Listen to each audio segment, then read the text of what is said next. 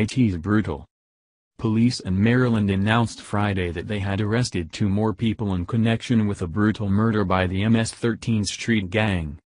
Montgomery County Police said 24-year-old Doris Giron Jimenez and 22-year-old Alvaro Rosa Moreno were arrested Thursday. Both were charged with first-degree murder. Officials said the victim was stabbed more than 100 times, decapitated, dismembered and had his heart cut out of his chest, Fox 5 reports. In all, 3 people face charges in the killing of an unidentified man, whose body was found buried in a park on Wheaton on September 5.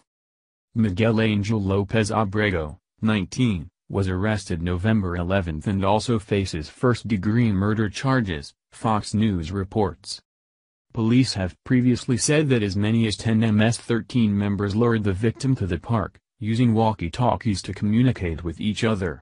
They say the victim was ambushed, choked, stabbed more than 100 times, decapitated and had his heart torn out of his chest and buried with him. Authorities say that Lopez Abrego and Rosa Moreno were full-fledged MS-13 members, while Giron Jimenez was an accomplice to the murder. Court documents, which cited interviews with an informant, say Rosa Moreno helped dig the victim's grave, stabbed him multiple times, and helped cut up the body with a machete.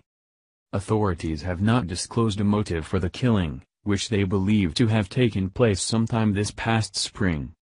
Officials said the body was sent to the medical examiner and they were still attempting to positively identify the remains. The victim was described as a Hispanic adult male, standing about 5 feet 2 inches tall and weighing 126 pounds with short brown hair. Officials said he also had a missing tooth in his lower teeth that may have been visible. Police have also released photos of the clothes and rosary the victim was wearing when he was killed. Anyone with information is asked to contact the Montgomery County Police Department's Major Crimes Division at 240-773-5070. Lock these bastards up. Evil maniacs. Thank you for watching this video. What do you think about this?